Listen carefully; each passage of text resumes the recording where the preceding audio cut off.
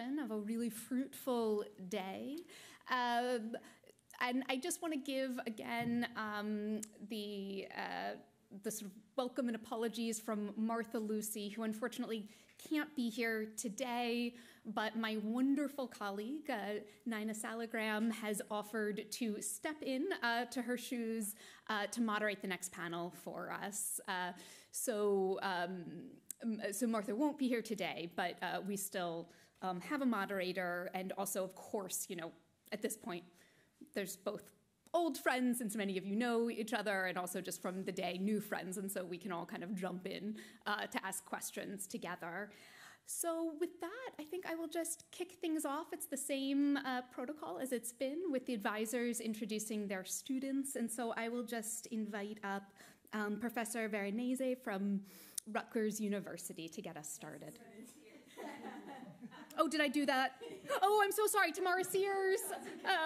This is the problem of reading, in the glare. I apologize, Tamara. Well, they say that, people start resembling their pets, perhaps. Well, yes. And to future professor, I am sure, Sara Varanese. We'll be up soon.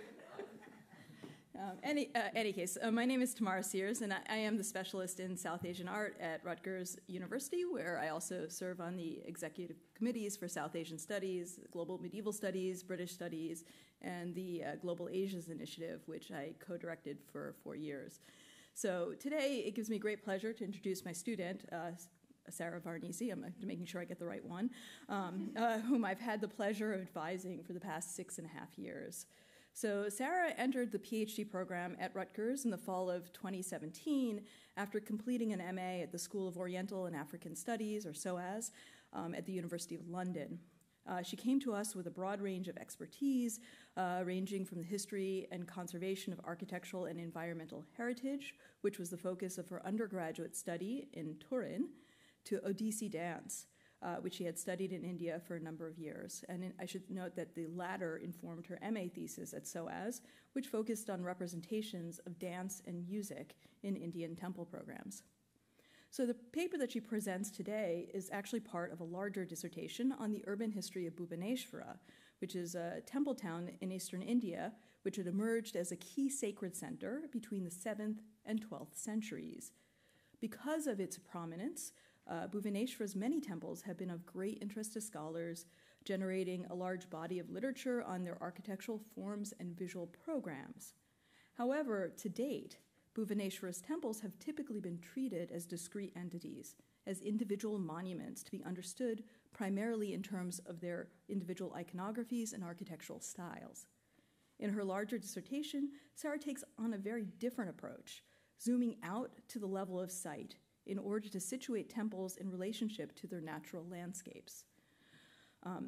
She has created expansive GIS data sets and mapped monuments in the field in order to understand the groupings of temples in relationship to local hydrologies and to situate their construction in relationship to the construction of stepwells, artificial lakes, and canals. Her paper today provides a glimpse of how that deeper understanding, she's not going to be talking quite about that today, but it provides a glimpse of how doing that kind of work has enabled her to ask new questions about sculptural programs and architectural forms, and to think about how temples may have engaged the ecologies of their embedded landscapes in ways that generate fresh interpretations. I should note that Sara has been active in graduate affairs on campus, bringing her investment in environmental approaches to art history into the organization of a graduate student symposium that invited participants to employ eco-critical perspectives to engage the entanglements and tensions between human communities and their natural landscapes. Her research has been supported by a number of prestigious fellowships, including from the Society of Architectural Historians and the Deutscher Akademischer Austauschdienst, or DAAD. She has presented portions of her dissertation at a wide range of conferences in Europe and the US. And I should note that Sara is one of the many students who was deeply affected by COVID. She was just about to begin her fieldwork at the very moment when we went into lockdown. And that was a real problem since her dissertation is a fieldwork-intensive project. But she has persevered marvelously and is on target now to finish next year. And so with that, I'm going to turn the stage over to Sara Varanese.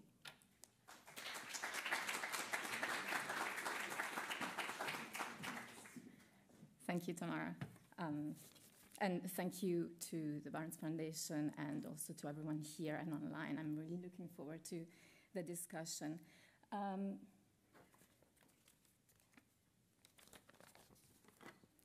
So the city of Bhubaneswar, the capital of the state of Odisha in eastern India, today is a sprawling metropolis. Walking through the traffic streets of the modern city, however, a visitor may encounter a much older ritual core dating between the 6th and 13th centuries. As roads become narrower, a network of canals feeds the many water reservoirs dotting the older urban landscape. In addition to sustaining the ongoing life of Bhubaneswar's temples, these water structures nourish the uncontainable vegetation that encroaches upon human spaces, especially during the monsoon season. The flourishing vegetation is echoed on older temple reliefs where vines twist over wall surfaces and lotus blooms emerge from vases of plenty.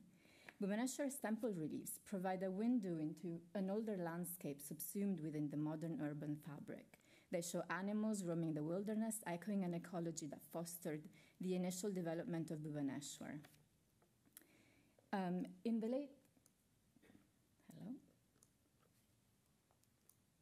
the late 6th century, this landscape was a wet, deciduous forest with ample resources to support vast populations of wild elephants that roamed freely in the forest adjacent the city.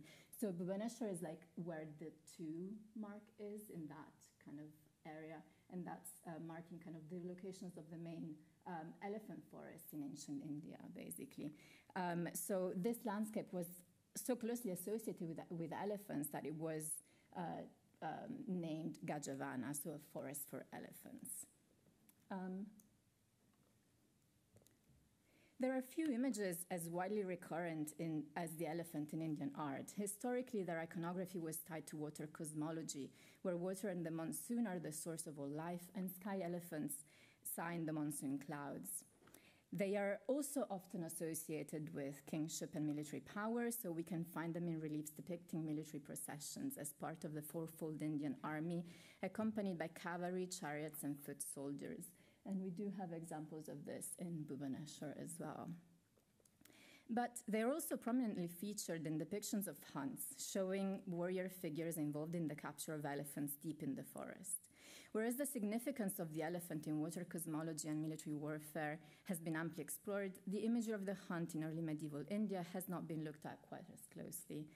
I suggest that not only do these scenes function as signifiers of military prowess, but they also evoke the setting of the forest as a remote space, one that lay beyond the ordered structures of the city and that was inhabited by powerful creatures with whom humans developed complex relationships. In this presentation, I explore the meaning of hunt scenes that appear on the earliest temples in Bhubaneswar.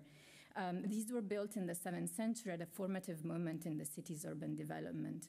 As humans began establishing their presence in this environment and carving out residential spaces, temple reliefs envisioned the wilderness of the elephant forest that surrounded the settlement, evoking a key transitional moment that saw the transformation of a forest hermitage into a budding pilgrimage town.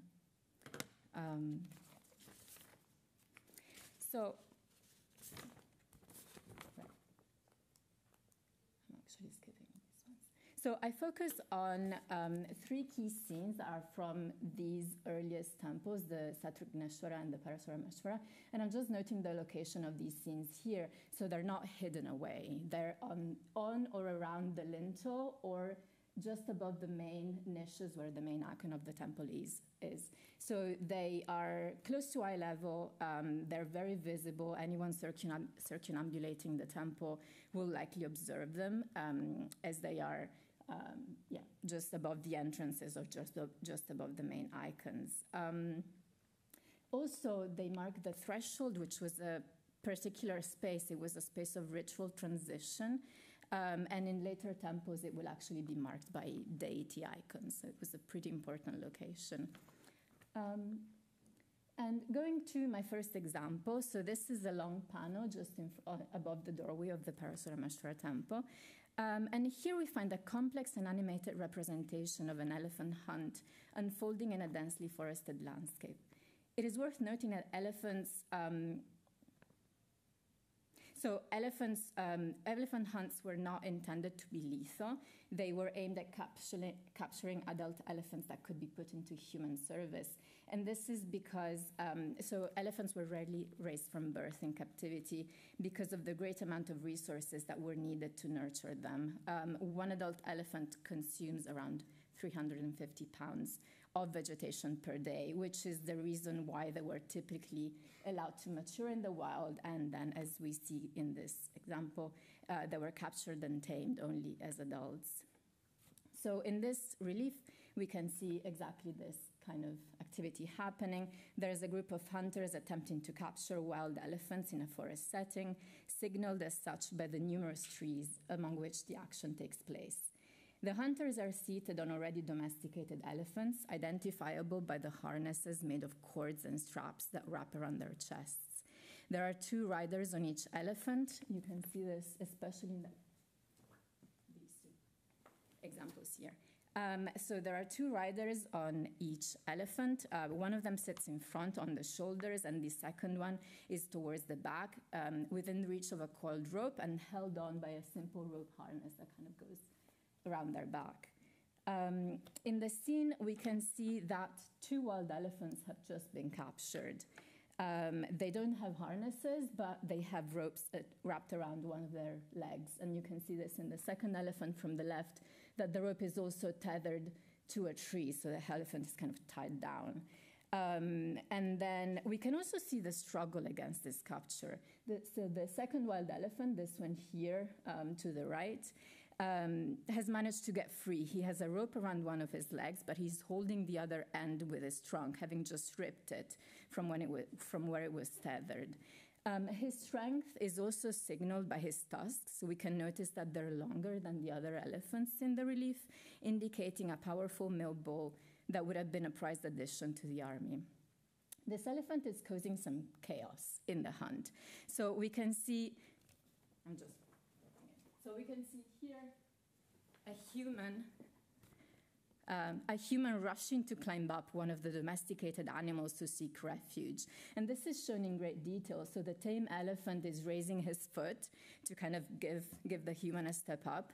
And then the human is scrambling up with great dexterity. He's holding onto the harness, lifting a foot almost impossibly high. And then we can imagine would have pushed himself up to sit behind the driver. The action continues on the other side. Here. Lost. We can see that another hunter has jumped down from his mount. He has a rope in his hands that he's just unraveled from the side of the harness, and he's sneaking up on the enraged elephant from behind. It's going to capture him again in just a second. So once captured, elephants needed to be tended and trained, often in forested areas in the outskirts of settlements. We see such an example represented in a slightly earlier relief in Bhubaneswar. And so we see a herd of elephants being tended to by a human who appears to be an elephant trainer. The scene is animated. Towards the left, 2 elephants are playfully interacting, turning towards each other. And to the right, another 2 appear to be grazing from a tree. Nearby, the elephant trainer struggles to guide a disobedient stray using his elephant goad. All the elephants are marked distinctly as tusked males, suggesting that what we are seeing is the training of war elephants, which were often outfitted with blankets and bells. And we can see this in the elephant to the right. He's got a blanket on his back. So such domesticated forests were spaces where human-animal relationships could be safely cultivated. By contrast, in wild and undomesticated forests, the potential for violence was always imminent in conflicts between humans and animals. In my second example from the Parashurameshwara temple, we see exactly this happening. I'm just showing the location again. So the forest is shown as a dangerous space where the relationship between humans and nature could be tense and even violent. On the left side of the relief, on the left side of the relief, we see hunters mounted on a domesticated elephant. Just in front of them, another human is confronting a couple of wild elephants, a male and a female, and pushing a spear directly into the chest of the male bull. The enormous strain of this is shown by the figure crouching with his weight pushed on his back leg. The scene is mirrored to the right, where a rider on horseback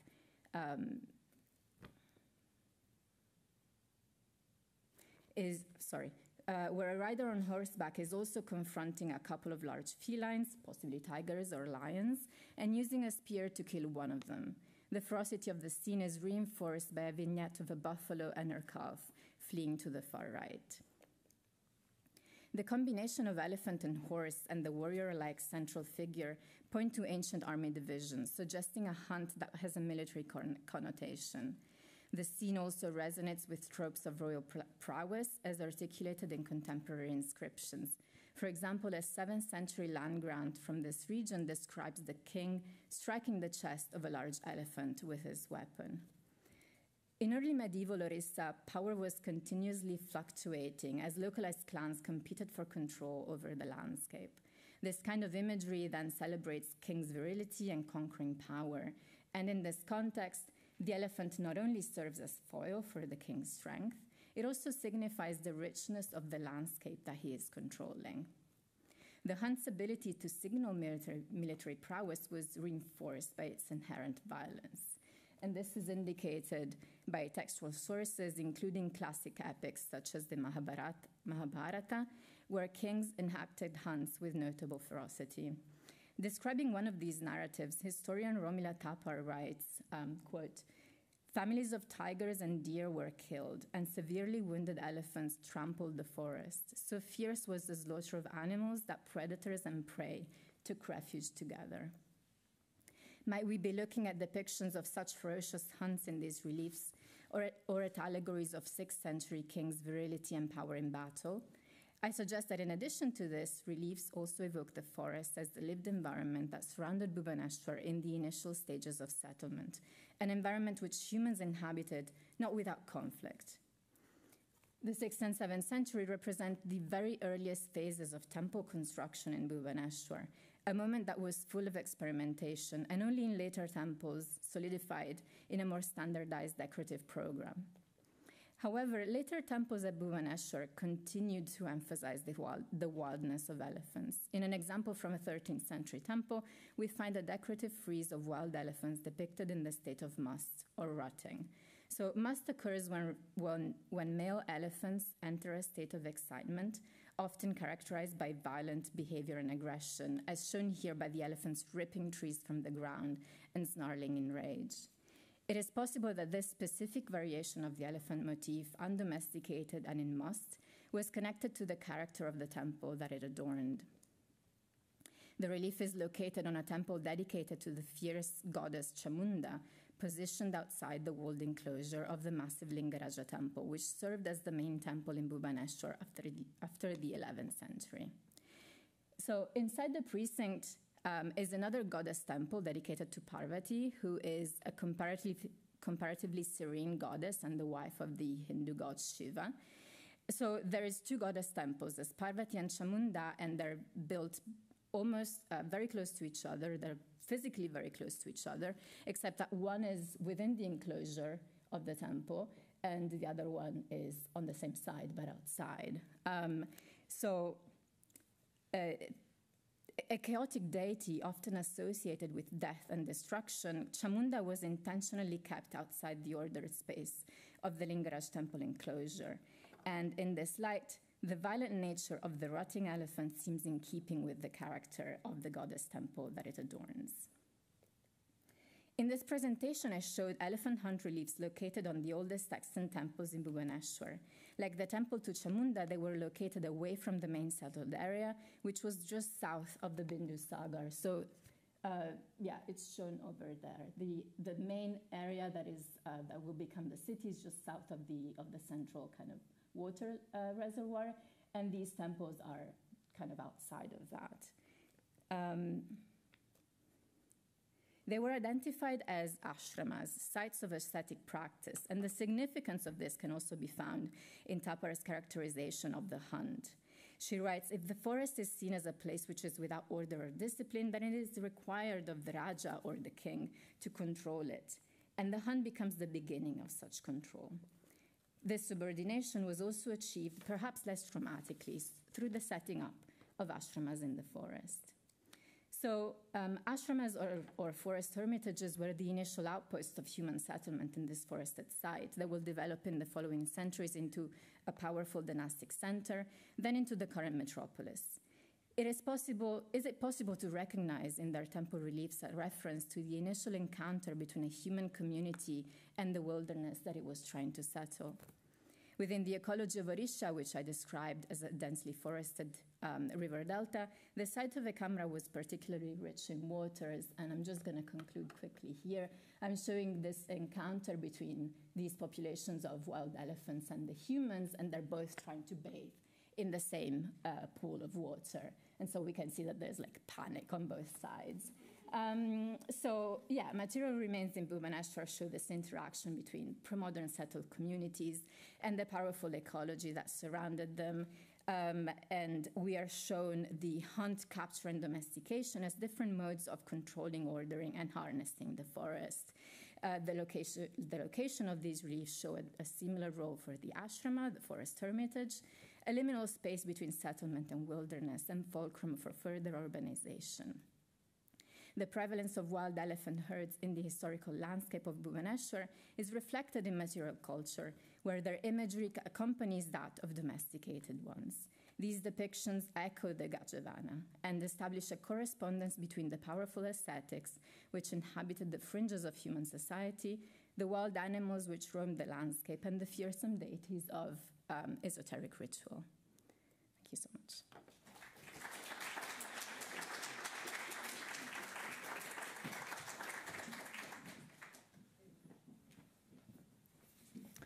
Thank you. My name is Basile Baudez. I teach at Princeton, and it is my greatest pleasure tonight to introduce John White. John White is a fourth-year PhD candidate in the art and archaeology at Princeton.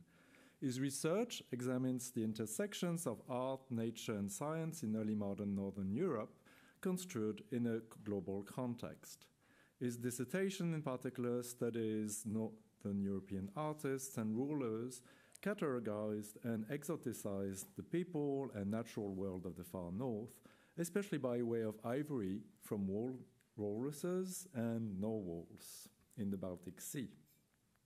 He received a BA in art history from Brown University and an MA in art history from the University of Massachusetts Amherst. Formerly a dancer, as you've heard, he also received a master's from the University of Edinburgh, where his research and practice focused on dance made for the camera. His dance-related research has been published in the peer-reviewed International Journal of Screen Dance, and his research otherwise has appeared in the International Review of African American Art and the 2023 book Objects and Organisms, published by De Gruyter. Prior to graduate school, he interned at the Kinetic Foundation in Marfa, Texas, and worked at ArtNet in New York City. At Princeton, he is involved in the Prison Teaching Initiative, through which he tutors students in Southwoods Correctional Facility in South New Jersey. His paper tonight, The World Within a Whale, will be part of a larger dissertation chapter exploring whaling in the early modern Baltic and how it intersected with natural historical imagery and European colonial expansion. Please join me in welcoming John White.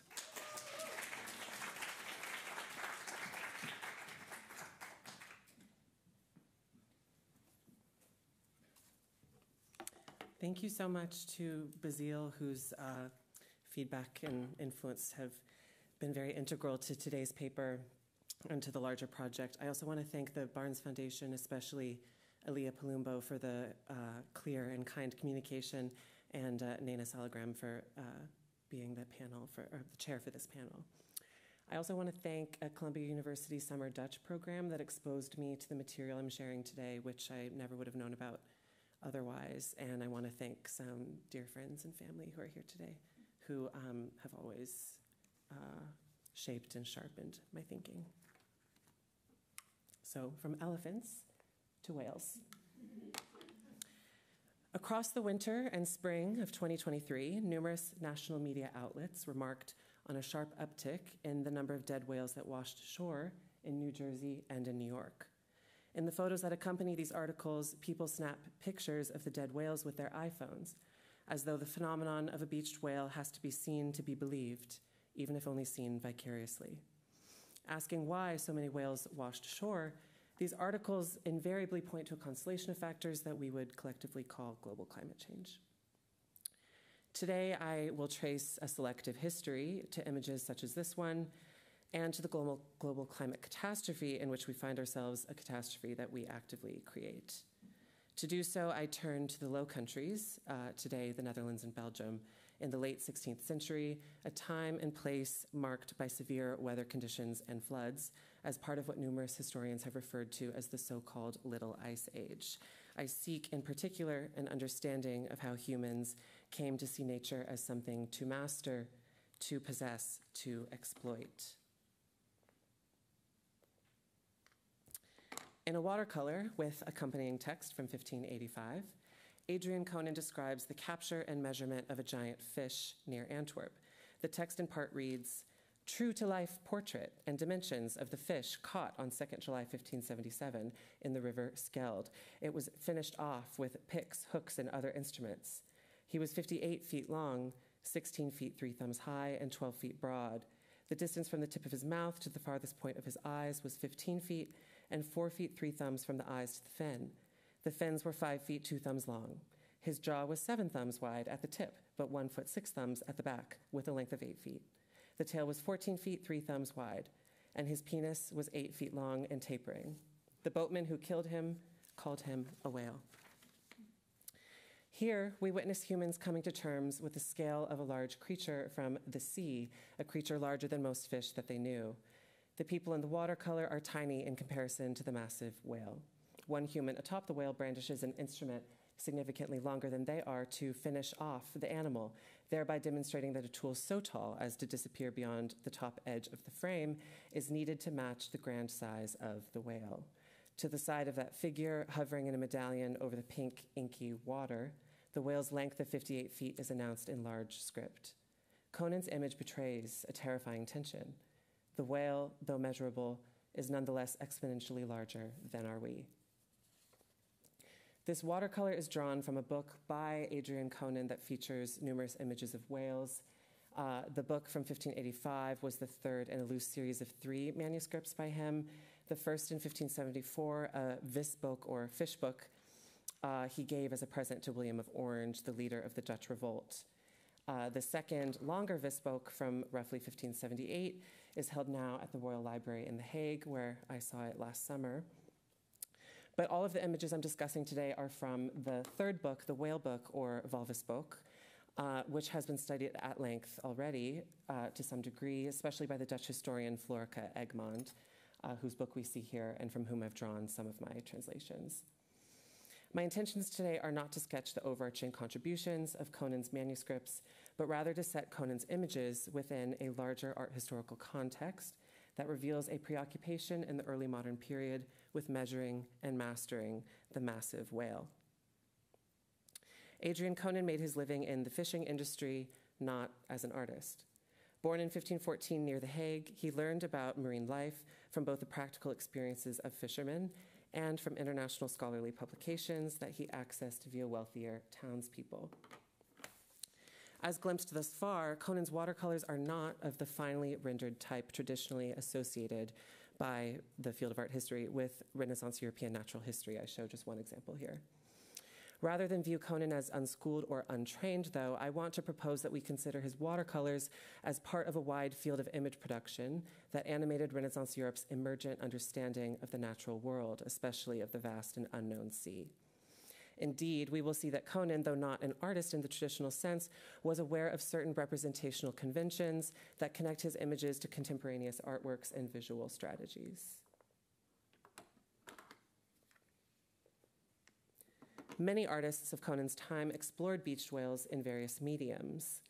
Part of what is appealing about Conan's marine images is the liquidity of his medium of watercolor, a medium that was popular in natural historical imagery, yet that sets him apart from other notable contemporaneous images of whales. Hendrik Goltzius produced a drawing of a beached whale on the coast of the Netherlands in 1598, and Jan Sanderdam made a rather large engraving of a beached whale in North Holland in 1602. Much earlier, before Conan's watercolors, Albrecht Dürer in his diaries reported from Antwerp in December 1520 that he had heard word of a beached whale nearby, one that was, quote, more than 100 fathoms long. He writes that, quote, no one alive in Zealand has seen one as much as a third this length, end quote. Dürer was fascinated by many aspects of the storied whale, including its smell. He sort of says that people are in a frenzy, afraid that it's going to begin stinking to high heaven. However, he, not unlike Conan, seems most concerned with quantifying its almost unbelievably large size. In early modern Europe, whales were the stuff of tall tales, but they also were a material presence within many people's lives. Since at least late antiquity, whalebone was used to make sculptures, chess pieces, combs, and small devotional objects. The town hall in Haarlem, near Amsterdam, still today has a giant whalebone hanging in its main room. The mayor of Haarlem, who was actually a really nice person, told me that the whalebone he believes is from the 16th century, whereas the building itself is earlier, as you can see, but a precise date is unknown. By fragmenting the whale and its parts into collectibles, people could display that they had mastered nature, even something as huge as the whale and its bones, which at the time were said by some, such as Dürer, to be the bones of giants. Cabinets of curiosities and Kunstkammern often asserted humans' power to categorize and contain the wonders, both large and small, of the vast world. Indeed, I argue most simply that Conan's images are, like much of art history is, about power. In the face of severe weather conditions and beached whales, both of which spoke to God's terrifying power, Conan and others studied these dead, massive creatures in order to possess their abundance, and thereby assert humans' own power over nature and its extremes. The whale operated visually for Conan and for others as a metonym for the sea and its unfathomable depths, all of which they could claim under their control by way of the material access granted through the phenomenon of beaching.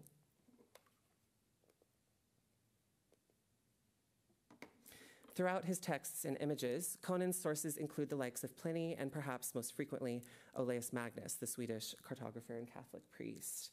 On a page of the whale book that we see here, devoted to a swordfish, a unicorn, and a sawfish, Conan writes at the top that the creatures appear as Olaus describes them. The swordfish at left holds a half-eaten smaller creature in its mouth, while a nearby larger creature seems poised to bite the swordfish, the circle of life.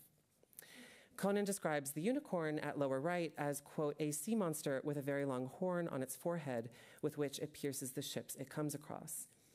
What people such as Conan typically called a unicorn or a sea unicorn is what we would now consider a narwhal. But due to ideas dating back as far as Pliny, many people in early modern Europe believed that every land animal had a corresponding marine counterpart. So if there was a unicorn, there was a sea unicorn. Conan likely drew this information from Magnus's published writings as well as his images, namely Magnus's famous Carta Marina from the 1530s, I show just a detail here, features numerous sea creatures and monsters. Many of the sea monsters in Magnus's Carta Marina are clearly whales. Historian Sarika Davies writes that such sea creatures demonstrate the imaginative approaches employed by people like Conan toward visualizing that which was at the borders of their knowledge. Magnus and Conan both in their images exaggerate the size and scale of these creatures, some here even as large as islands, perhaps to underscore the dangerous power of these animals that supposedly could pierce ships and drown sailors. However, scholars have shown how the ability to conjure monstrous creatures on the page was in some cases linked to the idea of an artist's divinely bestowed power. In this sense, Conan's imagination to synthesize such uncanny creatures might have been understood to mirror nature's work of divine creation. When a whale washed ashore, however, the people confronted with the huge animal understood it not as an artistic divination, but as a very real demonstration of God's power. Alongside his image seen here of Jonah and the whale, Conan writes, "Oh, how wonderfully does God Almighty work through big fish. Jonah is swallowed by a big fish and then spewed out again on land, as you can read in the Bible, end quote. Jonah was said to have lived within the whale for 3 days. The whale thereby becomes a form of habitation, not unlike Conan's illustration of dwellings supposedly constructed from whale bones, another topic that he lifts from Olaus Magnus. Here, the whale is transformed from an underwater place of punishment to an intentional home on land, the skeletal frame a display both of nature's grandness and of man's ingenuity over nature. And we may be reminded here of the whalebone hanging in the Haarlem Town Hall, which also seems to serve a sort of architectural purpose, if only ornamental. In the text accompanying a print by Jacob Matham after the Goltzius drawing that I showed earlier, Carl van Mander writes that, quote, "The cruel salt waves, hellishly churned up by stormy skies, have washed up such a fish to show us God's wondrous works out of the depths of the sea, measuring 11 inches and 650 feet long and 330 thick," end quote. Here, van Mander links the awe-inspiring work of God both to the stormy sea and to the large size of the whale, which has been dutifully measured. However, what the print actually shows us is the lifelessness of the massive creature as people begin to pierce it, prod it, and piece it apart. The sort of economy that circled around whales is a very interesting topic that I won't really get into, but among other things, the blubber was boiled down into oil that many people used. Sperm whales also produce, as many of us may know, a sort of mysterious substance in their stomachs, I believe, called ambergris, that was highly desired as sort of a medicine and a perfume. There were many reasons to sort of piece apart and fragment the whale. In an engraving by Peter van der Heyden from the 1550s, after a design by Bruegel, we see a visualization of an old Latin proverb stating that big fish eat the small. Countless smaller fish spill both from the mouth of a beached fish and from its gut, where a human has made a cut with an impossibly large knife. The creature here seems to contain the entirety of an underwater ecosystem. Despite its largeness, though, the big fish is examined and harvested by humans, who are ultimately, the image argues, the biggest fish, capable of mastering even God's most massive creatures. In my focus on Conan and the Netherlands, I do not mean to suggest that the preoccupation with the large whale was uniquely Dutch. Numerous scholars have critiqued the literature on the so-called Dutch Golden Age for a tendency to hold the Dutch aloft as an exceptional people. In 1550, a large whale carcass found near Livorno was displayed in the Loggia dei Lanzi in Florence, its skeleton reassembled and displayed separately from the body. And to return to maps, the architectural historian Simon O'Meara has identified an early modern map centered on the Kaaba, a pattern of cartographers visualizing the structure surrounded by a sea in the shape of a whale. He and other scholars relate this visual trope to Islamic traditions, according to which God created the earth upon a giant fish or whale. The Arabic word is hut. While various art historians have traced the relationships between texts and images in Europe and the Islamic Middle East in the early modern period, I do not suggest any connection here between maps such as this and Conan or his circle. Instead, I mean to expand beyond the scope of Conan and Judeo-Christian traditions to consider how a variety of faiths viewed the whale as relating to origins or origin stories. If the whale is understood as pertaining to biblical beginnings or the beginning of the world itself, then the visual preoccupation with the beached whale and its large scale becomes a harbinger of even more epic proportions. Confronted with God's wondrous work washed up from the ocean to the shore, Conan and others measure and fragment this giant creature to fit it into their worldview, to contain it within their images and their stories, to control it in the vast sea that it represents. In a very recent article for the Netherlands Yearbook for History of Art, Rachel Case analyzes Jan Sanrodam's beached whale that we saw earlier in relation to the porousness of land and water in the Low Countries. Case writes that the Netherlands is located primarily at or below sea level, and that more than half of the Netherlands would today be underwater if there were no dunes or dikes to protect against floodwaters. Marissa Bass has referred to the Low Countries in the early modern period poetically as, quote, a watery body of land. Increasingly today, we find ourselves living in watery bodies of land. The beached whale, here I show the Schuylkill very nearby here overflowing after Hurricane Ida in 2021. The beached whale is a symptom of the flood in which we already live. Though we may devise tools for living in and controlling the flood, such as dunes and dikes, we cannot keep the flood at bay forever. I will close with the proposal that Conan's images are no more of a removal from us than is this image. Although we scroll past images such as this and feel at a distance from them, I argue that these images both speak crucially to the time and place in which we live. These images do not address us from afar, but are part of the world we have made, or rather, unmade. We may learn from the simultaneous curiosity and fear that enabled Conan a closer relationship to the marine world than many of us feel today. Thank you.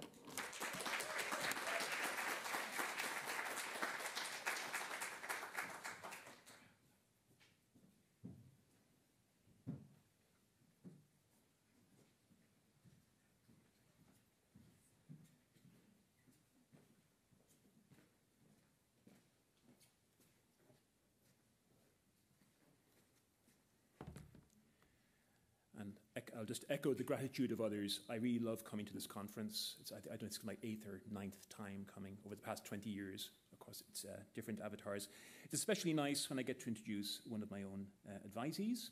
So I'm going to introduce Ben Alsop, who's currently a graduate curatorial intern in the manuscripts department at the Getty Museum. And he is developing a fascinating exhibition there on the art and science of light in the Middle Ages, kind of nicknamed the Light Ages Project. In the Middle Ages, yes, the Light Ages Project. He has a BA in History of Art from the University of York, an MA at Syracuse University in Florence, and published his MA thesis with a wonderful title, His Blood Shrieks Out, the Blood of Christ in Fra Angelico's Frescoes for the Novices Cells at the Convent San Marco in Florence, which appeared in the Rutgers Art Review in 2021. And his dissertation is called Containing, Framing, and Authentication, Interaction Between Passion Relics and Art in Venice and the Veneto from 1460 to 1540. So the project concerns the dialogue of painting and relics in Venice and its mainland territorial state from the 1300s to the 1500s. Ben is taking on board an influential and persistent narrative of the rise of painting in the 1200s as an emulation and relocation of the sacred aura of relics, where panel paintings come to acquire and displace the power of relics, while relics acquire the visual fascination of images. And he's also challenging subsequent accounts of stylistic archaism as a mode of authentication in the 1400s. In addressing the logic of supplementarity operating between painting, relic, and scriptural text, Ben insists on equal attention to artistic invention, assertive stylization, and the visibility of artistic personae in an array of novel techniques employed in the framing, display, and concealment of relics. Ben Alsop.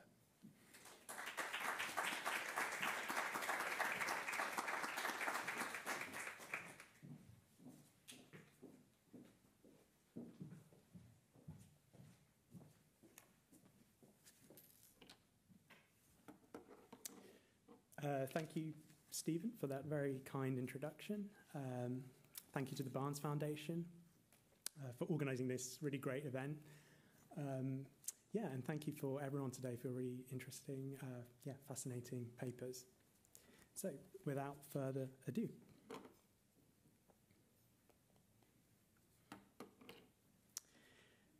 At the centre of Lazzaro Bastiani's donation of the relic of the True Cross to the Scuola di San Giovanni Evangelista, two men hold up a fragment of a relic of the True Cross in front of a Gothic polyptych altarpiece. Within Bastiani's tableau, the relic is devoid of a reliquary and is thus framed by the fictive image behind it. It is my belief that such a direct juxtaposition of passion relic and image is representative of a broader concern that a group of painters from Venice addressed around the turn of the 16th century, as they grappled with the role of the pictorial arts in staging and containing relics. In this paper, I address a commission from early in the career of the Venetian painter Gentile Bellini that brings these issues to the fore.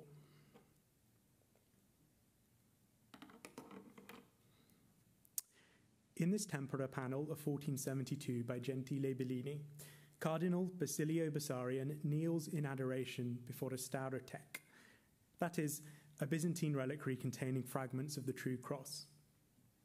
This painted panel served as a door for a reliquary tabernacle in the boardroom of the confraternity of the Scuola della Carità in Venice.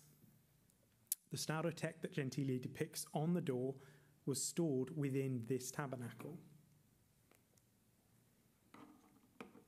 So, Gentile's painted door represents, with a high degree of accuracy, the Staurotech that was kept directly behind it, donated by Basile to this Venetian lay confraternity in the 1460s. Here, I consider the painting's status as a panel that covered, whilst providing a view onto, the reliquary contained within.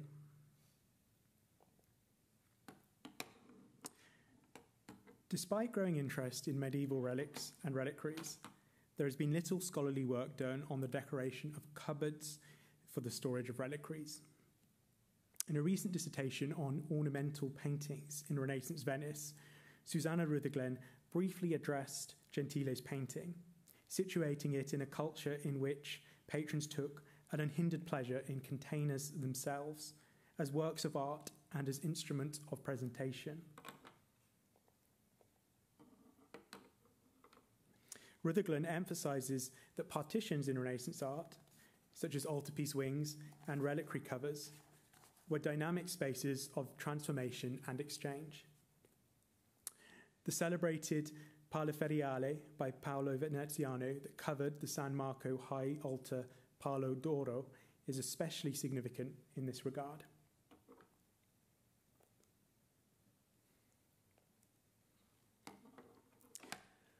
While Gentile's Carità painting was a door, the Basilian Staurotech was an object that itself functioned by way of partition.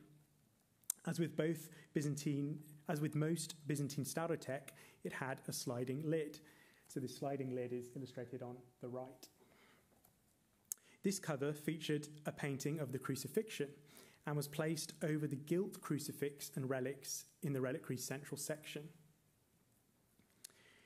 This gilt crucifix, which we see illustrated on the left, this gilt crucifix is situated within the recession of a blue panel decorated with golden circles. To either side of the gilt crucifix, there are relics of the true cross, which we see above. And then we have relics of Christ's tunic below. And both of these are underneath glass. This central panel is surrounded by 8 painted narratives of Christ's passion. The Staurotech was commissioned by the Byzantine imperial family in the mid-14th century.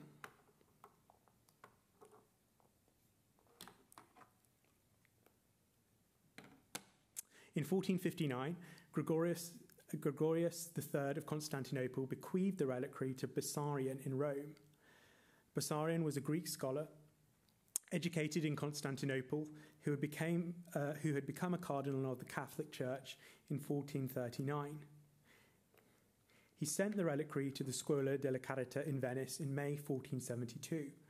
The confraternity subsequently commissioned Gentile Bellini to produce the cover for the reliquary cupboard door that very summer.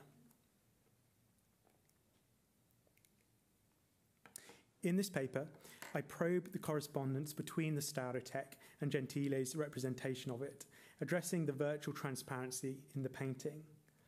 Fundamentally, Gentile's painting practice provides a discursive commentary on the visual culture of reliquaries in the late Middle Ages. Moreover, underlying my analysis of this cabinet painting is an emphasis on the way in which Gentile complicates any standard binary opposition between concealment and revelation. When the painted door cover was opened, a devotee was confronted by the Basilian Staurotech closed, its sliding cover in place. Thus, in the process of opening Gentile's door, the relics went from being rendered visible in paint to invisible. With Gentile's painting, to conceal was to simultaneously reveal. There are noteworthy Italian examples of correspondence between cover and venerated image, such as a 1503 painted panel that Vincenzo Frediani produced to cover a cult fresco in the church of San Michele in Antracoli, Lucca. Most relevant to the immediate context is Giovanni Bellini's destroyed 1484 panel painting of the Transfiguration, which functioned as a cover for the 14th century silver high altarpiece of the same subject at the Church of San Salvatore, Venice. In 1541, a 13th century Byzantine icon of the Madonna and Child arrived at the Venetian church of San Samuele. It was usually covered by a gold revetment reproducing the icon underneath. Gentile's panel is especially intriguing, given that when the Staudatech had its sliding cover taken off, the Passion relics were visible behind flat panes of glass. While Gentile's painted cover bespeaks a transparency, the reliquary itself is transparent. Central to understanding the panel are issues pertaining to visibility in medieval reliquaries, particularly those produced in Venice, a city famed for its production of glass and rock crystal. We can situate Gentile's painted cover against the context of the growing popularity of ostensoria from the 13th century onwards. In these reliquaries, the relic was clearly visible behind glass or rock crystal. Scholars have associated the development of the ostensoria against the general late medieval emphasis on the spiritual power of sight, linking these reliquaries to liturgical practices, such as the visual adoration of the Eucharistic host. In the Middle Ages, pilgrims and clerics often negotiated visual access to relics by way of rock crystal. By the 14th century, glass, an artificial transparent material, unlike organic rock crystal, was also often being used for the production of ostensoria. Recently, scholars have emphasized that attention needs to be given to the quality of rock crystal and glass to simultaneously contain and reveal, protect and display. As far back as the 9th century, the Benedictine monk Rabanus Maurus observed that when anything is placed in glass, it appears just the way it appears outside it. The object is concealed and revealed at the same time. I believe that Gentile recognized and incorporated this quality of glass and rock crystal into his painted panel. The 15th century art theorist Leon Battista Alberti evoked the imagery of glass in his famous metaphor concerning the craft of painting. Alberti stipulates that the painter should begin by drawing a square on the blank surface. This square certainly functions for me as an open window through which the historia is observed. A few paragraphs prior, Alberti comments that when painters surround a surface with lines or fill defined spaces with colours, they seek to represent on this single surface nothing more than many different forms of surfaces, not otherwise than as if this surface, which they cover with colour, were completely of glass or transparent. Thus, in the second half of the Quattrocento, painters were certainly familiar with the rhetoric of glass and transparency being applied to their craft. Before the glass revolution in Venice during the 15th century, the city was renowned for its carving of rock crystal to produce liturgical vessels. A branch of medieval art objects that are particularly relevant for Gentile's engagement with transparency are portable polyptychs, reliquaries, and processional crosses that utilized flat panes of transparent rock crystal to cover parchment miniatures. These products were particular to early 14th century Venice, and I have one example here from the V&A, a Passion diptych in which we can see the painted parchment miniatures of the Passion are visible beneath the rock crystal. It is of bearing for my case study that in the late Middle Ages, Venetian artisans produced ensembles that prompted viewers to gaze through a transparent material to view figurative representation.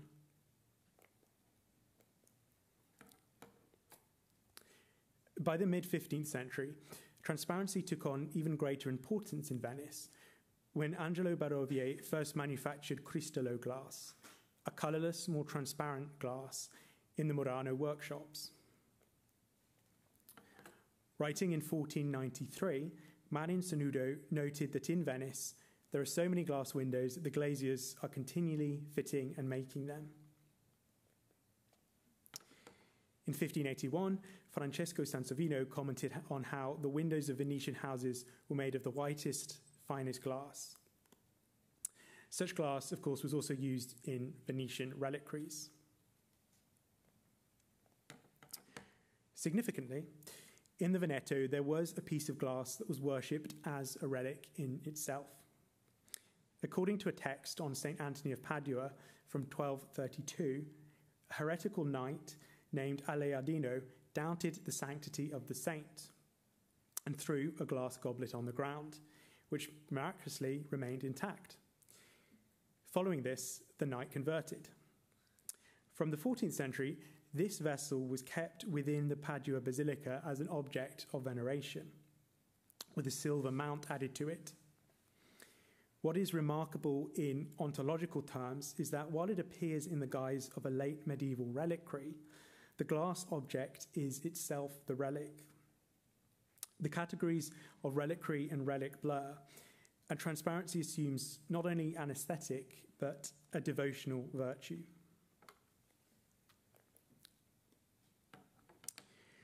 With this visual culture of transparency in mind, I note the terminology employed by Hans Belting in likeness and presence.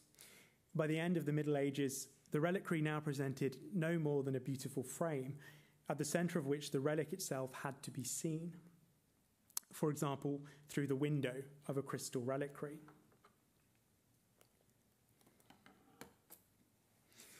I suggest that Gentile's cabinet panel functions as a transparent window, in much the same way as the Passion relics appear behind glass windows in the Byzantine Staudothek. Yet to nuance Belting's claim, this painted panel is not just a beautiful frame. Rather, in its virtual transparency, it functions as both frame onto the panel and meta-commentary upon the operations of the reliquary function. Indeed, the painting's framing function results in the Staudothek's the painting's framing function results in the Staudothek reliquary becoming relic. Generally, Venetian reliquaries dating up to the mid-15th century were structurally similar, with a rock crystal case standing on a base made of a foot and a stem with a central knob. Such reliquaries allowed for a form of display whereby the relic took on an almost pictorial quality. Slightly later, there were other forms of reliquaries produced in Venice, such as those in which the relics were displayed behind a flat pane of transparent material. Produced roughly contemporary to Gentile's panel, the Venetian reliquary of the Hand of St. Martha is a good example of how a relic, displayed behind transparent glass, could become a framed two-dimensional image. Comparing the St. Martha reliquary to the Staudothek panel, one can clearly perceive the mechanics of Gentile's meta-commentary on the visual culture of reliquaries. Just as the St. Martha reliquary flattened and pictorialized the relic, providing a window onto it, so does the painted armadio cover function as window onto the Staudothek within. Thus, in Gentile's panel, both Staudothek and Passion relics are pictured relics, while the painted panel assumes the reliquary function. If Gentile's painting was a window onto the relics originally stored behind it, my analysis prompts us to think beyond the Alberti's paradigmatic metaphor and to consider the painting in relation to the material realities of glass, rock crystal, and transparency in the late medieval Veneto. As Gentile produced a work that simultaneously concealed and revealed the Passion relics, his artistic project manifested itself as something more complex than Alberti's notion of the image surface as a neutral view onto a fictitious world. This is no passive window. The panel enacts a discursive work concerning the notion of transparency, as Gentile explored how the practice of painting resonated with contemporaneous customs for relic display and the utilization of transparent materials more broadly. In the painted panel, a neat binary between revelation and concealment breaks down as the door hides the relics while also enabling visual access through their pictorialization. Thank you.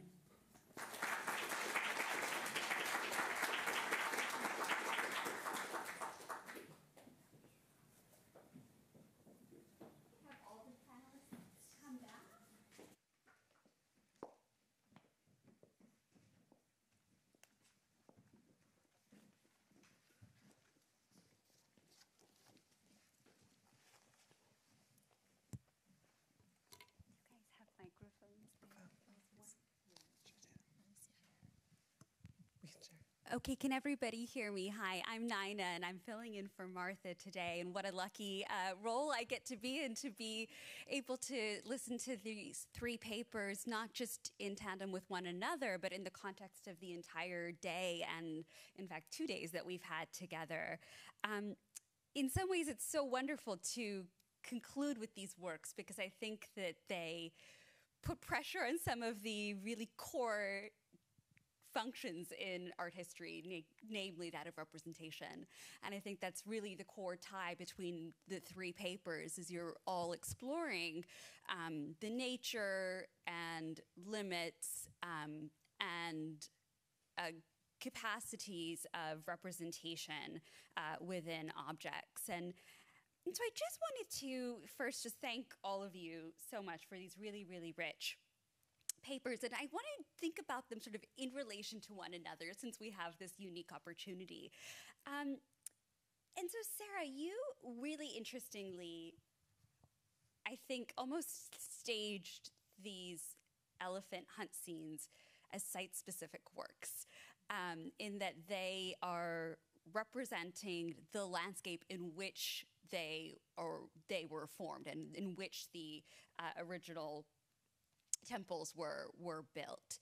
And John, on the other hand, you are really not looking at something that you're saying is universally, that is sort of site-specific. You said, these are not uniquely Dutch. So you're looking at the whale as a more universal symbol, and relating across paradigms and across traditions between the Islamic and the Christian, as well as the local specificity to this Dutch context. And in this amazing Gentile presentation, I think that we're getting almost a circling back to where we started with Professor Lee's discussion of the assemblage. And I think we're getting a long history of the assemblage in some ways that was alluded to in last night's presentation.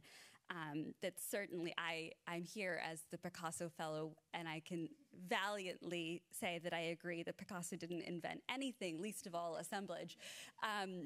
But the dual function of the panel as representation, as representing, and as the thing itself, as the relic itself. So you have these kind of three layers almost, where the panel is acting as a window onto the reliquary and functioning as the reliquary itself, and then that relating to the reliquary itself being conflated with the relic, in much the same way that we speak about Cubist collages combining the thing itself and the capacity to signify. So I wondered if you all might just speak a little bit about the nature of representation in your projects, how you're thinking about how you are putting pressure on signification and representation in the work that you're doing in the papers you presented, as well as maybe how they fit more broadly into your overall projects. Thank you. That's such an interesting question and a really difficult one as well.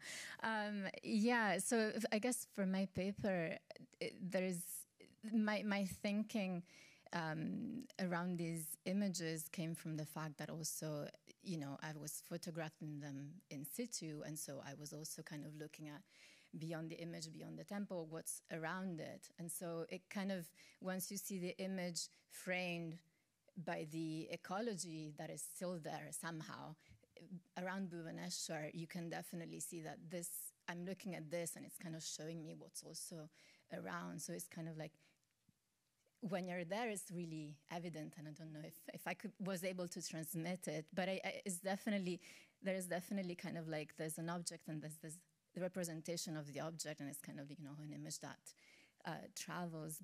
And I wonder if maybe you also find that's beyond the object that's being represented, that's also pointing it to something else. Like, there's not just the elephant points to the forest points to God, and kind of, yeah. But that's what I found was so wonderful between your paper and John's right after is there's almost that in order, I think, you both spoke wonderfully about the human desire to control nature and to assert power over that which seems untamable or probably is untamable.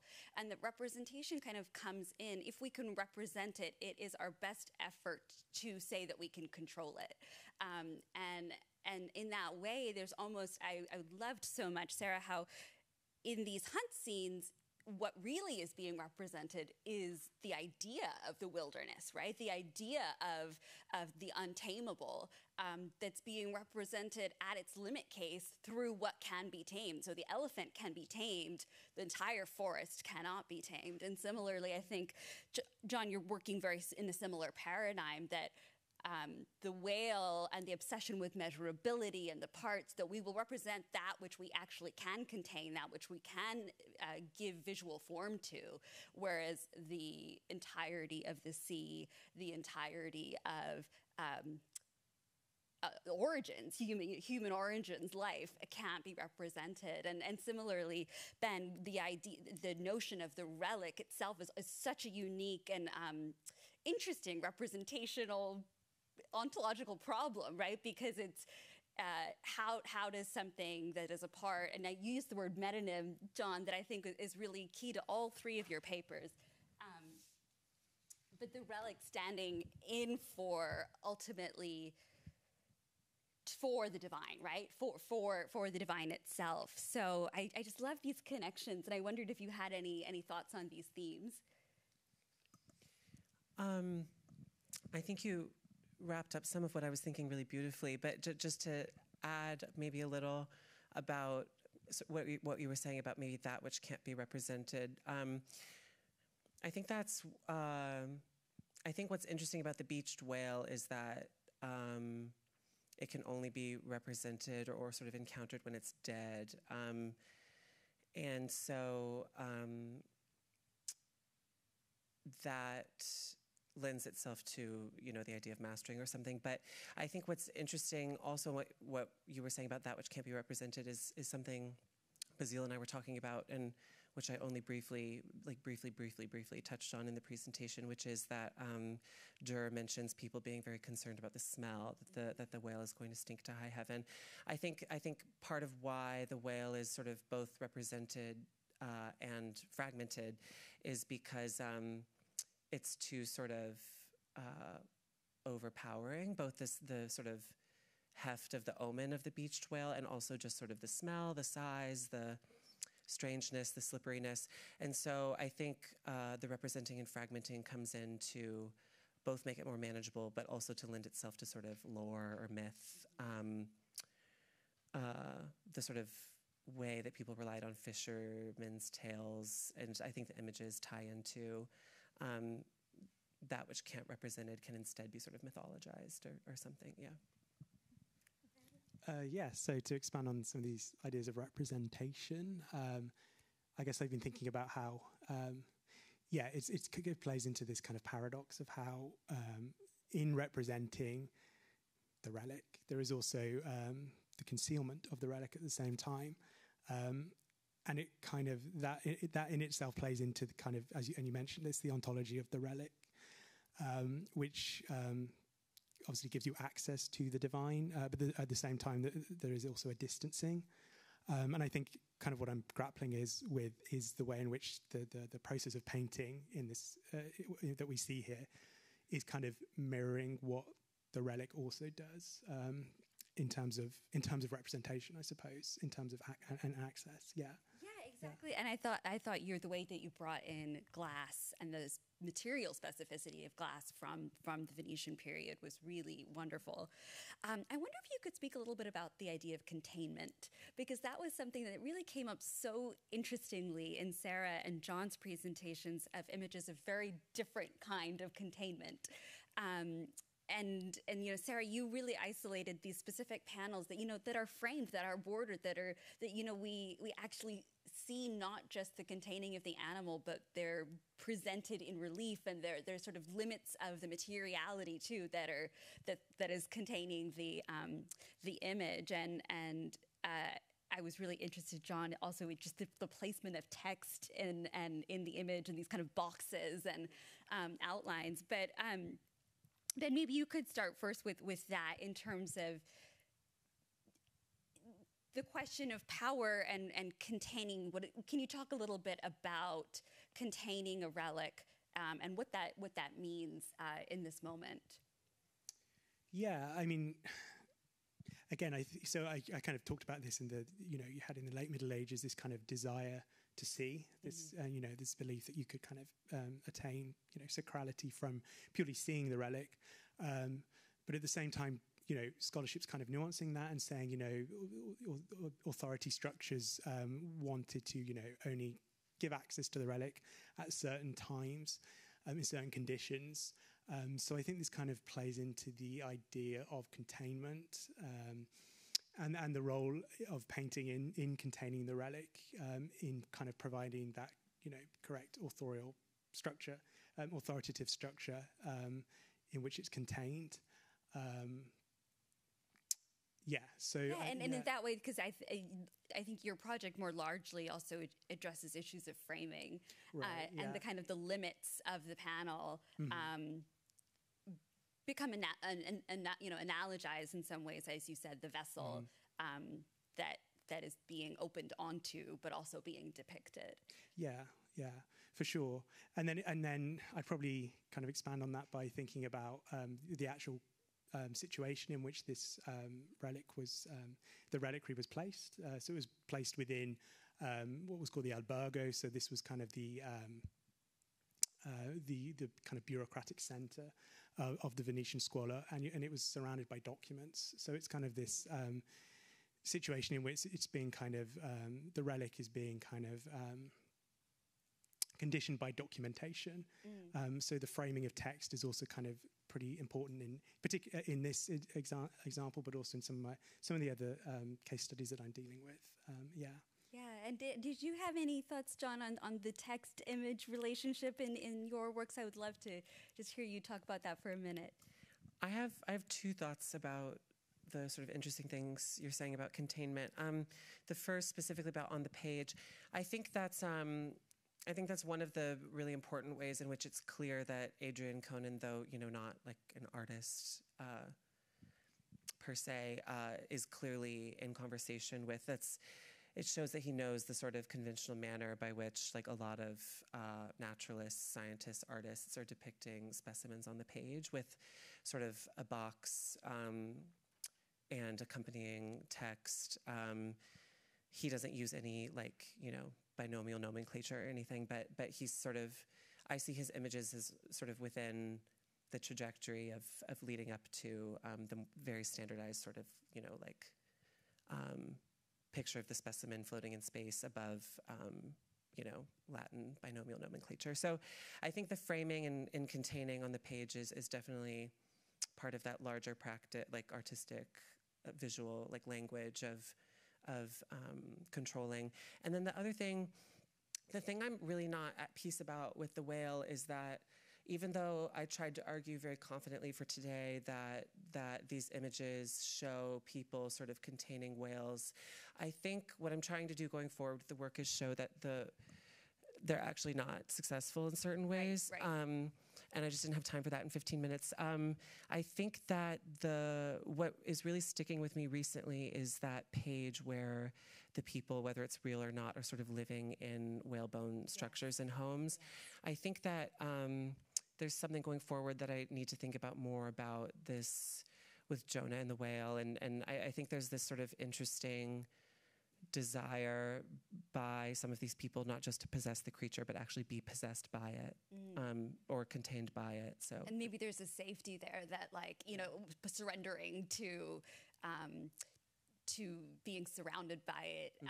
You know, you're in some ways you're in control of the situation if you're giving it yourself parameters in which to exist in relationship to the whale. Yeah, that sort of old idea of our objects sort of owning us, I guess. Yeah. And Sara, did you have any of these thoughts about the way that you so beautifully pointed us to the specificity of where these scenes were on the temple structures, but then you also are, as so beautifully saying, thinking about them as environments as a whole, and thinking about the relationship of the image to the spatial environmental context in which it's situated. Yeah, that's a lot. I'm not sure how to answer all of that.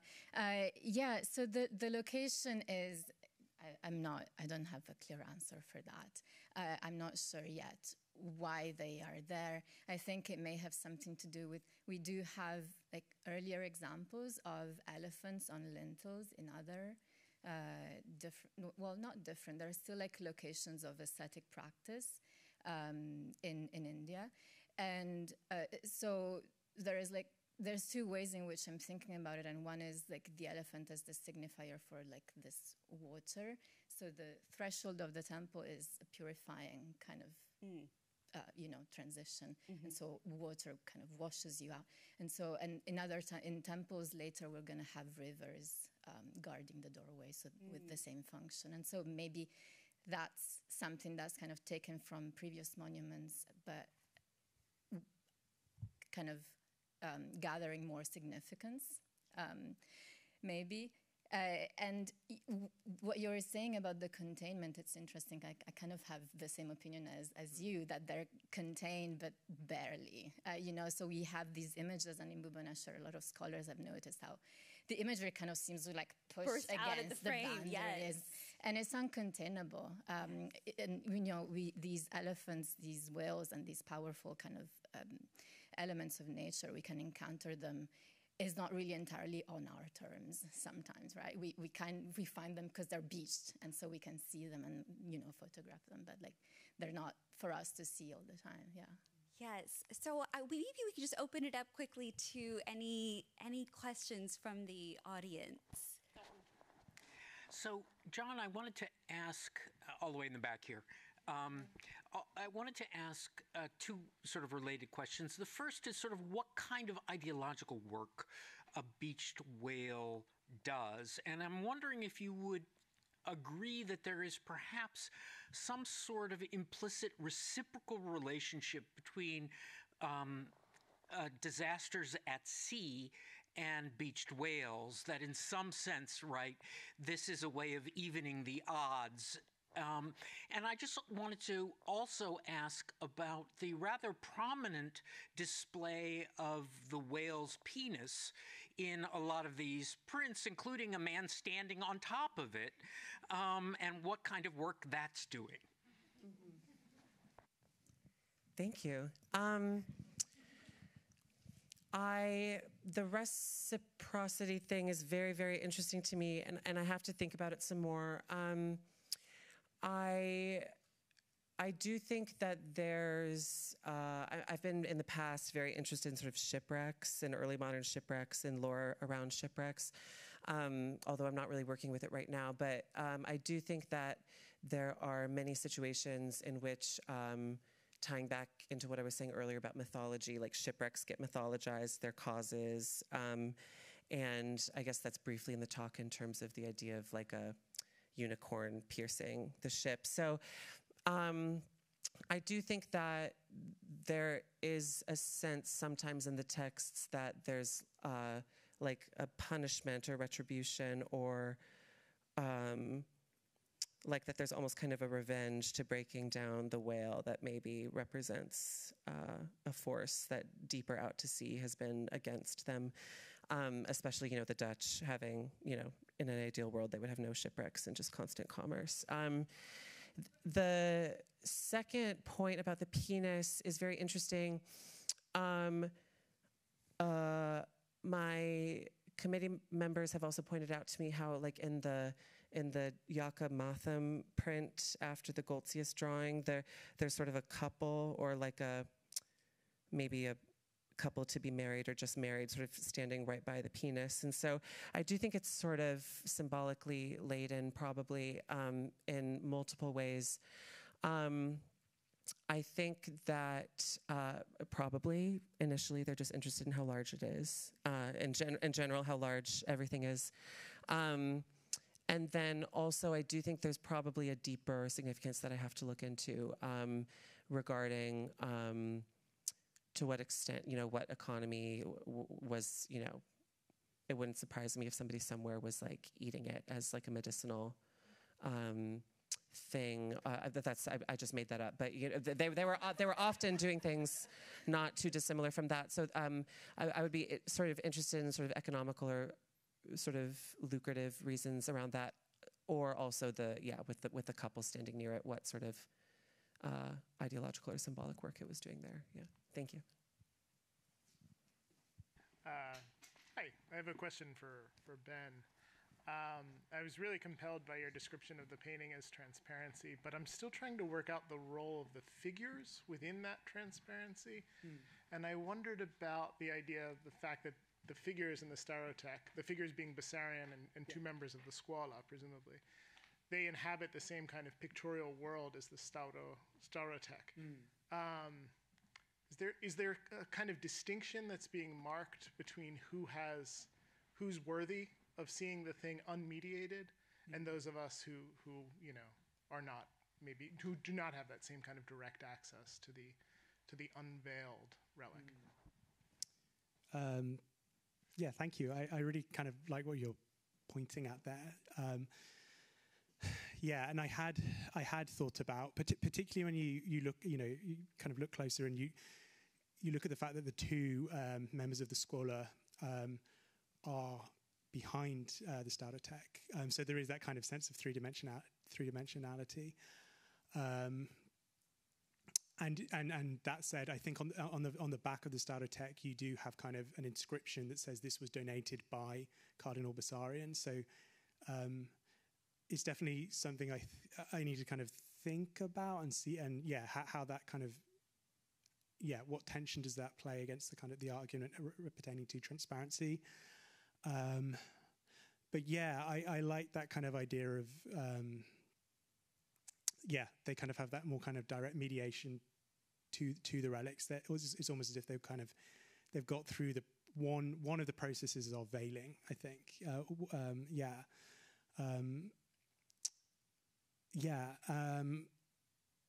So yeah, that's definitely something I need to think about, and the role of portraiture as well, more generally, I think, and questions of authenticity that come with those issues of portraiture, and you know, which are within the world of the relics, is something that I'm going to kind of probe at more as well. But yeah, so kind of those are some of the things I'm thinking about in relation to your question. Yeah, thank you.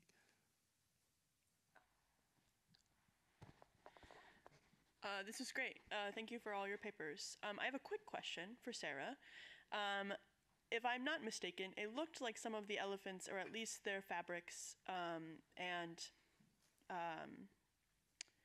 attributes, I guess, were painted on these temples. Is that the case, where these things would have been painted much more brightly than just the dark stone it is today? Or was my eyes mistaking me?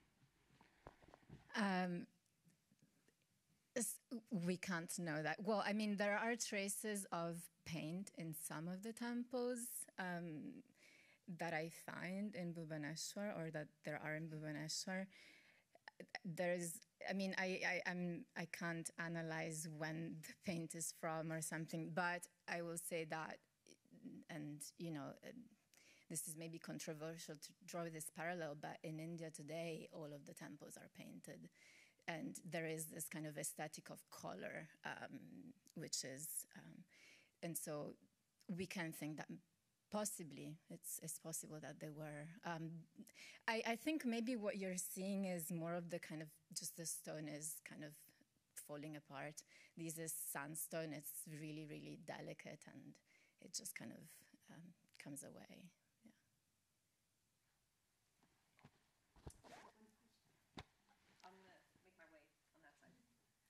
I also have a question for Ben.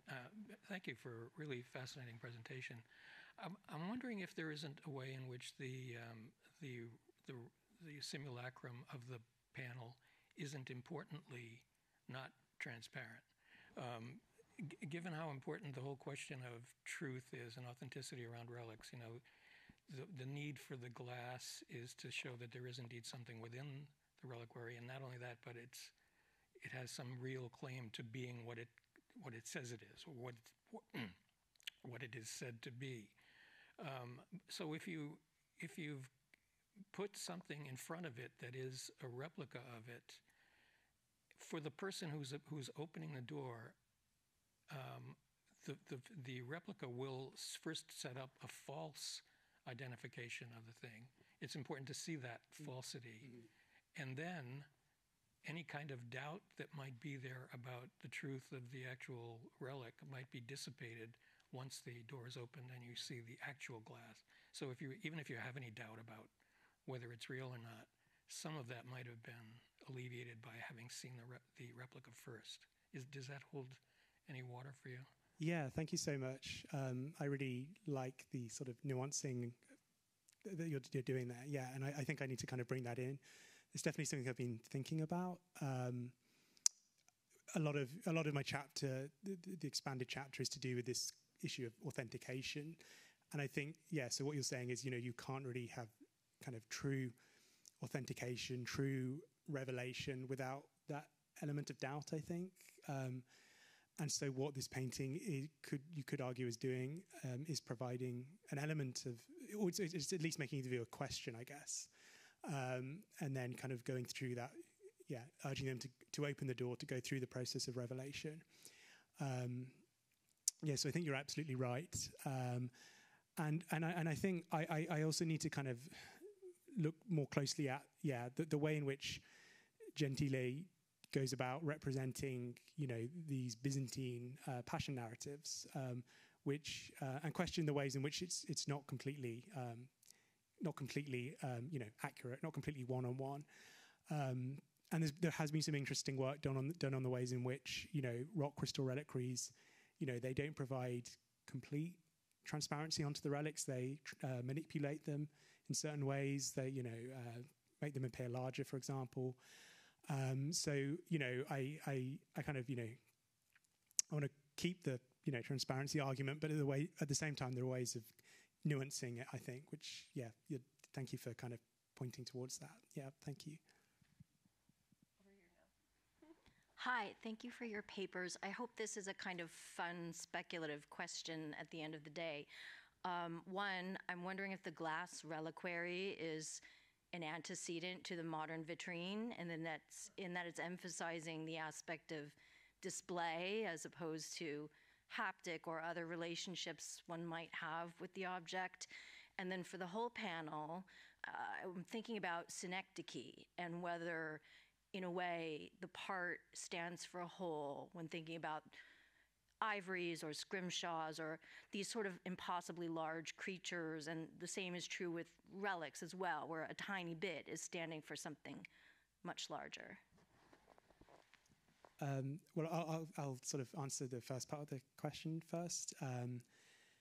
Yes, so I kind of like what you're kind of pointing towards there, and it is something I've kind of toyed with in a playful way, I guess. In terms of, I mean, I've kind of been thinking about the idea of, yeah, the glass reliquary, and what it shows behind it as kind of this antecedent for, you know, the work of art behind a sheet of glass, a pane of glass. Obviously, and that's kind of playing into a certain teleology of this idea of, you know, the relic becoming in the modern day work of art. I pointed towards those examples from the 14th century, whereby you do have these parchment miniatures, these narratives of the Passion, and they are seen behind panes of transparent rock crystal. So that's definitely a kind of a connection that I like, thinking about the modern day work of art in the art museum, kind of being framed by transparent glass and all the kind of connotations that come with that. Or even our wonderful example from last night of a large-scale vitrine with the cotton gin engine inside. So I think there's some wonderful dovetailing that we have. Go ahead. Yeah, so I can pass on if you like. Sure. My heart leapt a tiny bit when you said synecdoche. I had a moment of terror when writing this, and I wrote it was a metonym, and then it was like, or do I mean synecdoche? And then I Googled them both, and was like, wait, what do they each mean? So it's really helpful. Yeah, I think that's exactly what's happening with a lot of the fragmenting and collecting, that there's a sort of part standing in for the whole, and goes back to the sort of first question about that which can't be represented, must be represented by sort of most emblematic piece or most accessible piece, whether it's the sort of ivory or the skeleton or the penis or the eye or Yeah, and same. So in general, working with these reliefs as this kind of sort of tangle of correspondences, right, that you're working with, and sometimes it's also just useful to see them as all like, okay, these are all signifiers, and they're just kind of layered on top of each other. Yeah, but definitely the elephant signs the forest. A tusk would sign the elephant. Yeah.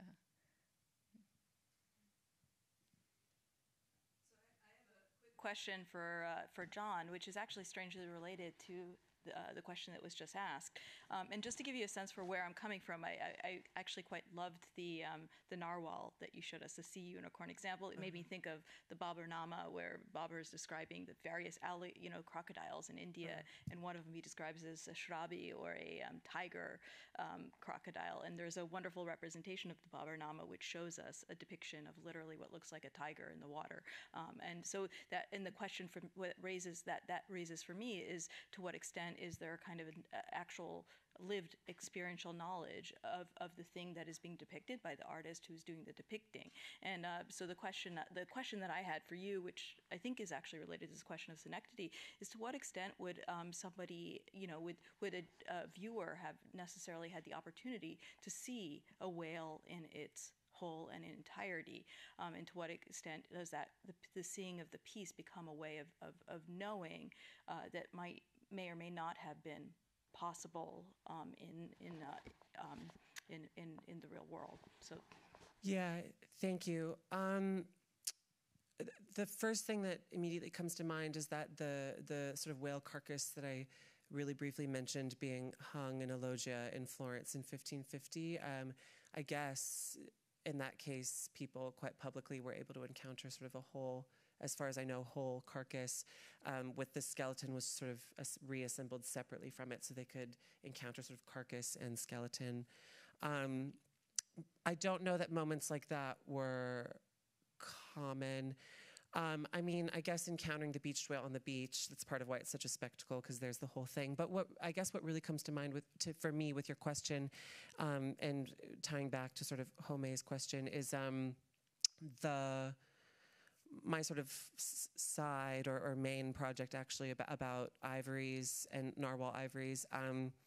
As far as what I know, the sort of chain of trade and working was such that the carvers were frequently receiving sort of raw ivory separately from any other sort of piece of the animal. And so in the medieval period, generally, I think sort of walrus and narwhal tusks were coming from Iceland and Greenland, and sort of hunters would keep the horn attached to the skull for a while because that's what was easiest to carry. But then by the time it reaches sort of a skilled carver, it's sort of quite removed from an animal. And so I think in terms of sort of ivory turners or ivory workers, there's a very distanced relationship from Is this a unicorn? Is this a whale? What is this? But then I guess I'll try to end my answer, but then I guess it becomes more complicated in the 17th century with Olworm publishes that the narwhal is a whale, not a unicorn, and I don't know enough as of yet as to exactly how, what specimens or what degrees of the whole animal by which he comes to those conclusions, but yeah. Thanks.